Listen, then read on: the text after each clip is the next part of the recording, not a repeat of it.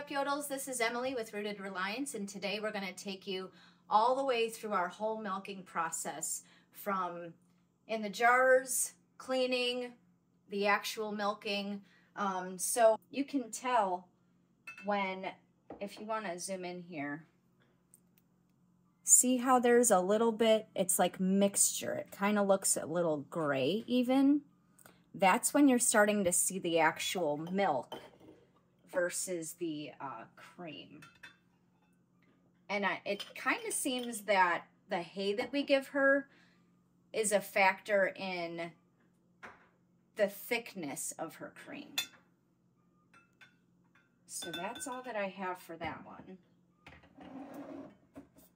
So right now we're getting about 2.5 quarts of milk every morning. And then in the evening, or during the day, we let her calf, we do calf sharing. So around 6 o'clock, we put the calf away so that the mom can fill up overnight, and then we milk her in the morning.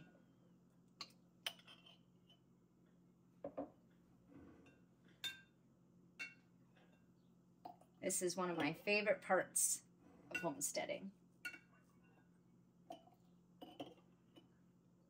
And then the remainder, so I'm done with the cream there, is going to go into a new 1/2 gallon. So the way that we rotate these is today, because this is the freshest milk, it's going to get the next color in line. So, well, I guess orange would be the next color. So I'm going to pour that right in there.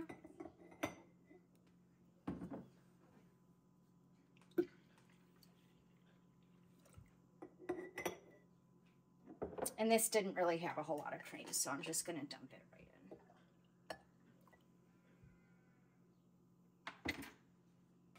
right in. And then this one is going to get a red lid.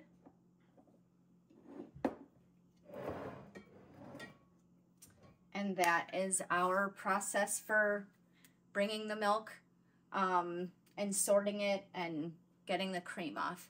We're going to take you into the barn and show you how we milk, and then we'll show you how we clean up as well. Before we head out to take care of Dorothy, what we do is we get what I call the suds bucket ready. So I just run some hot water because it's so cold out right now. I run it hot so that it doesn't get real cold before we get out to her. But this is just so that we can wash her udder. We personally don't use like iodine or anything like that. Maybe that's taboo, I don't know, but we just want to keep it as conventional as possible. And so what we do is we just wash her real good before. And so this is what I call the suds bucket. We throw 2 rags in, get those nice and saturated, and then I put about, I don't know, about 3 or 4 inches of water in there with a little bit of soap, just a dribble, just to get it kind of sudsy. And then what we'll do when we get out there is we'll wash her udder first before we milk.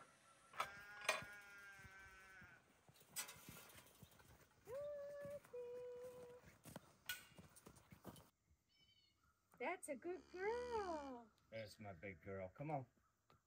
Good morning. That's a good girl. Come on. That's a good girl.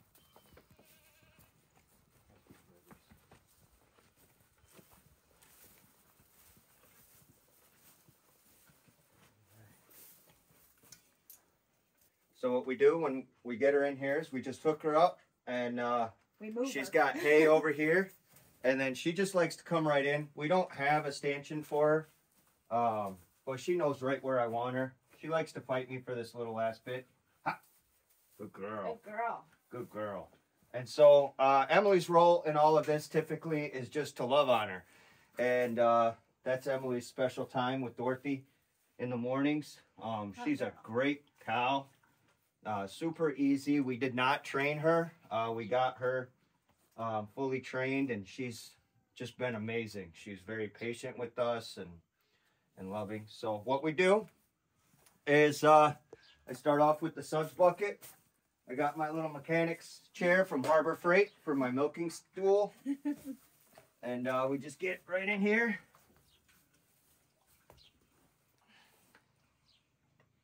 And we wash her teats real good. Just to make sure that everything's clean. And so we just go right on here. I kind of push up. If you've ever seen a calf when she's getting ready to eat from her mom, what they do is they shove their nose right up in to the udder. And so that's what I'm kind of doing. And that what that does is that lets her down. So I just use this time when I'm washing her to kind of help her let down. She's a little sensitive right now. I think she's coming into heat. So her and Donnie are going to do their thing pretty soon. Hopefully. But yeah, so we just wash it up real nice. Doesn't take a lot. And then we always make sure that we close this gate so that Donnie doesn't come in and sneak up on us. Because he has. He doesn't do anything though. He just likes to watch. Donnie is our rental bull. He just comes, he's here we got him for a month and a half. And we got him to breed Dorothy. He's been a great Highland bull. And we've not had any issues whatsoever. If you do this, he backs up. He's real good. So what we do first, I'll milk from over here so you guys can see. What we do first is I call it cleaning out the teats. And so I just kind of get her to let down a little bit. And then I put it right on the hoof. I don't know if you could see that. Just to make sure that the milk looks good. So it doesn't look chunky or... Like I said, she's a little sensitive right now. But I just check the milk on the hoof just like that. She's only giving from 3 teats right now. She has a little teeny tiny teat. And we give that one just a little bit of a squirt.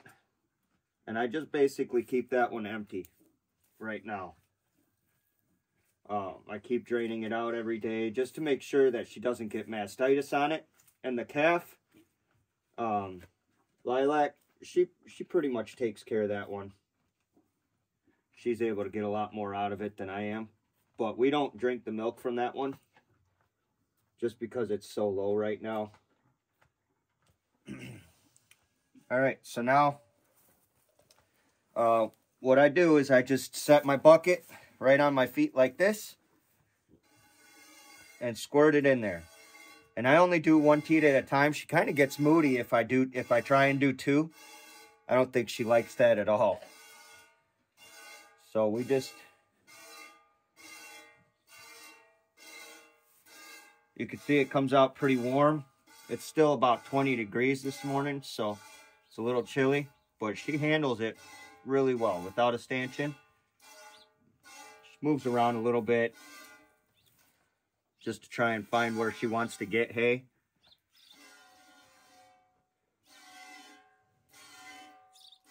Just fine with me. At first it was a little unnerving because I didn't know what she was doing, but now I know she's just readjusting. It's hard to stand still for, 15, 20 minutes. Perfectly still. Huh. Yeah. But he did a good job for us.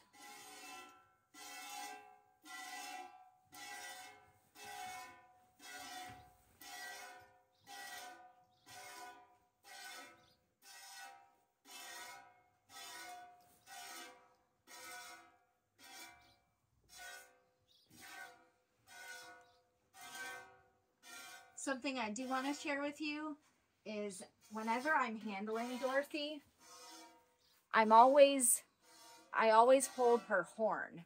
She's not dangerous, but she's a big animal, and her movements are so large that if she just, wanted to reach back and itch her back or something, with her tongue, she could, you know, if I'm not paying attention or I don't have a handle on her, she could do some damage to my face.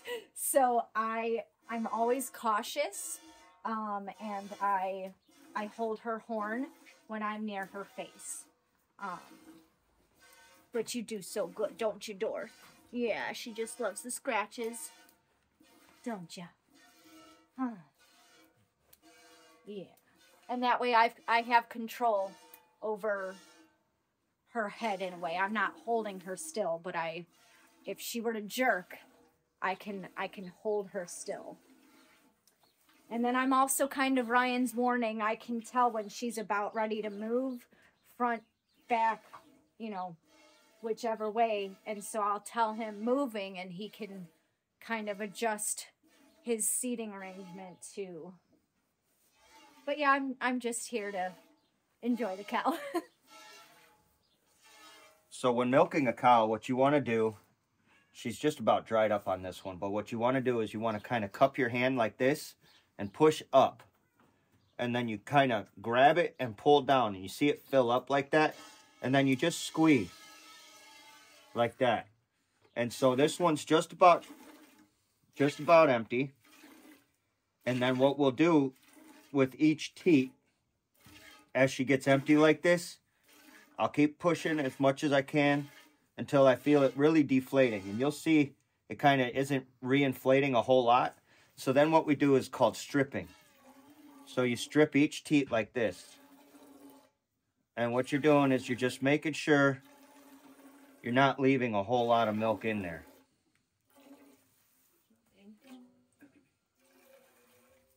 She really doesn't like the stripping process as much. I don't think I would enjoy it either. Yeah. Nobody really enjoys you tugging on their nipples. Huh.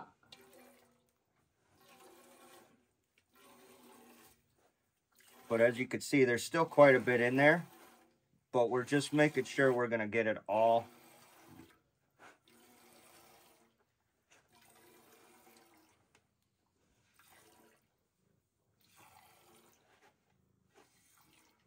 And as you can see, she's very patient with us.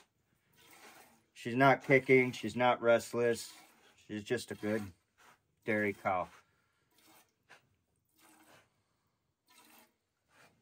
And so with Lilac, what we're doing is we're training Lilac by handling her a lot. See how it starts out? Starts out real thin. And that's because the teat hasn't opened all the way. And the more I squeeze, you can see it getting thicker now.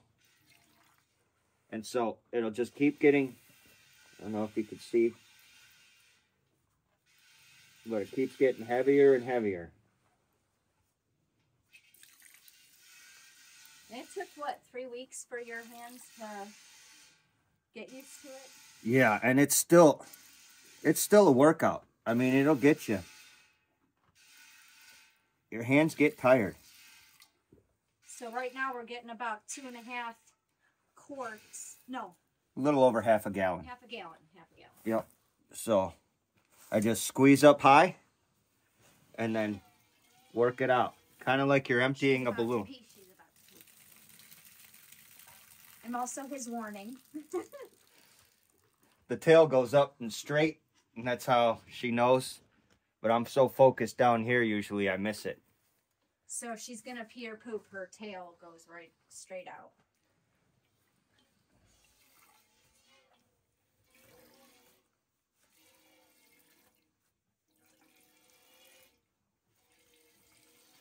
If you notice, I'm switching hands. That's not a technique or anything. That's just letting this hand rest. Because squeezing these, I still don't have all of the muscle developed in my hands for milking her.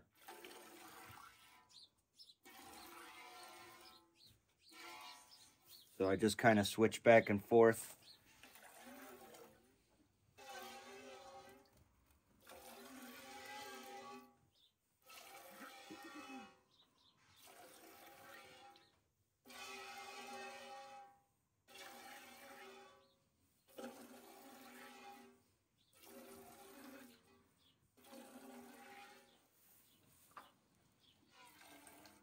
So we'll start stripping this one out.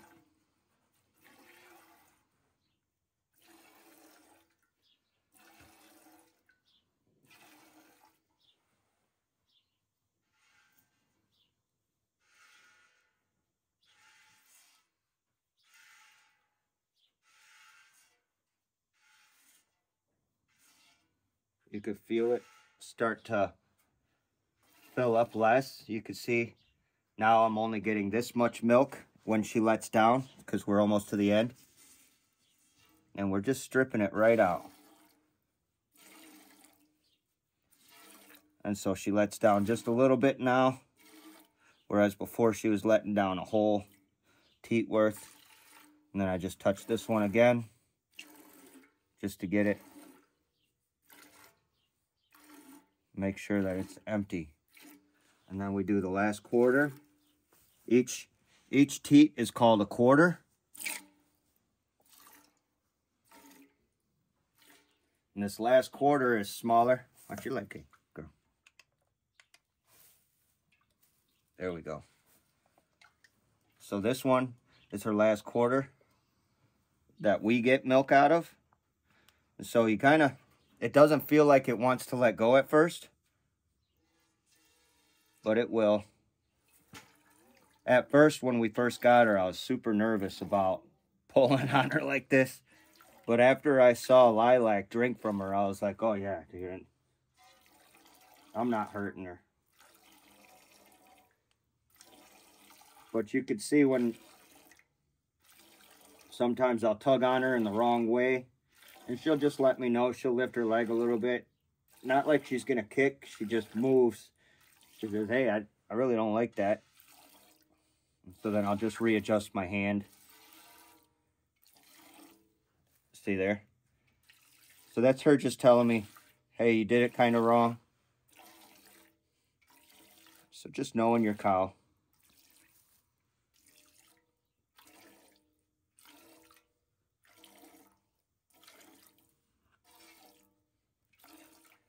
So we're going to get less milk today because we had company last night for Shabbat. People didn't leave until like 9 o'clock. And so I didn't get the calf put away until almost 9:30. Which means that she took probably an extra two milkings off of her than what we usually allow. That's okay. That's part of calf sharing. And we're good with that because we're getting plenty of milk from her for what we need right now.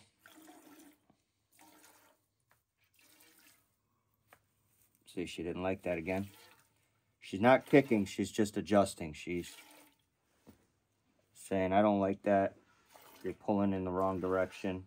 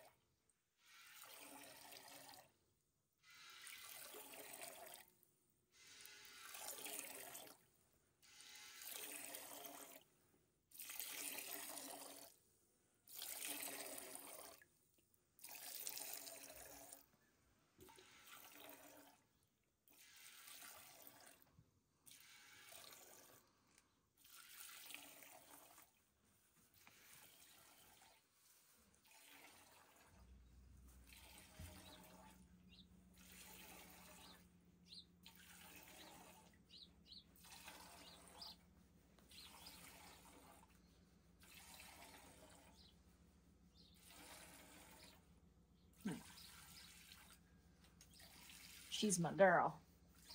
Aren't you? I'm just a love bug.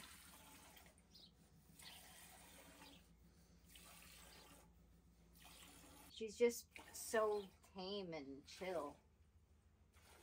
She's an easy cow. Yeah. We'll train Lilac the same way. They both have A2 milk, which means that the what is it? The casein protein. Casein protein. I think is what it's called. I'm good with words. The casein protein is what's beneficial for the human body. We were told when we bought her that she was A2, but we weren't sure. They didn't have the papers. So we sent in, what you do is you send in some hair fibers to a veterinary clinic, and they do DNA testing to find out if they have the A2 gene. And if they do have the A2 gene, then that means that their milk is premium for human consumption. That's also why goat milk is so beneficial, because that's an A2 type milk. And so we are very blessed that both of our cows, Dorothy and her calf, are both A2. And so we will train Lilac as well, and that way and we'll alternate their breeding cycles so that we always have a cow in milk, so we don't have to be having a gap, because you let them dry up right before about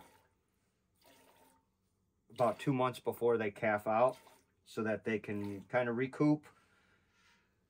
And then you have another 2 months where the cow just gives to the calf. We won't take from her for the first 2 months that the calf is alive.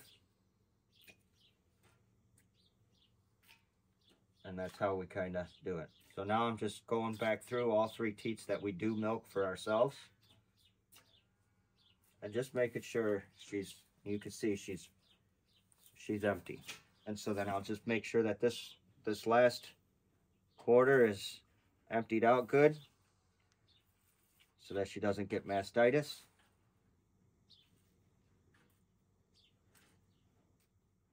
It only gives like 10 squirts. Yeah, we almost get nothing out of this one. And I think the whole reason behind that is because when we got her, they hadn't milked her in about 4 months.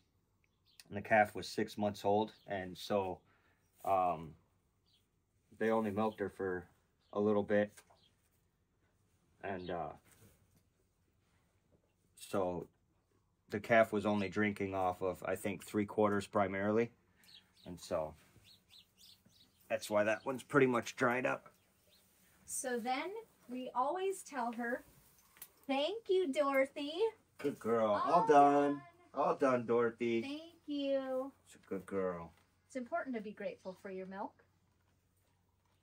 Huh. And you are very helpful for us. You give lots. So the last thing I do is I just drain out the rags like this, because we're going to wash them. And then I dump the water right out the side of the barn. And then we bring all this in to the house. Like that. There you go. Thank you. And here's Lilac. She'll stay in there for about an hour, and then we'll let her out. There were a couple times where we panicked, where we went and had to go do something off the homestead, and we forgot to let her out before we left. I'm like, oh no, because she has everything she needs in there, but we want her to be with her mom, so yeah. So we set a timer. Okay, thank you, Dorothy. Good girl. So we're back in the kitchen, and I'm going to show you how we strain our milk, because you can get dirt. Even though we washed her teats, you can get dirt or flakes of hay in there. So what we used to do is we took this coffee filter and we put it in we tried just the tea strainer, but we realized that there was still a little bit of dirt getting in there. So what we used to do is put this in there with the funnel, but we wanted something that we could reuse and reuse. So what we do now is, this is a reusable mesh type of cheesecloth, and I'll put a link in the description below. So what I do is I put that in there with the funnel, and then I just pour it right in.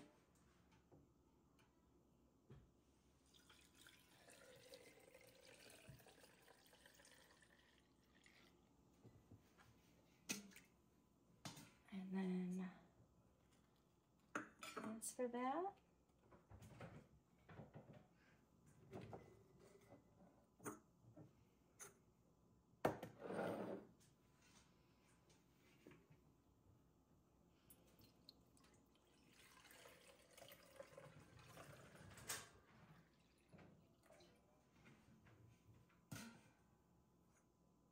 That's a little too full. So now that we've got our 2 quarts, we're just going to put the lids on.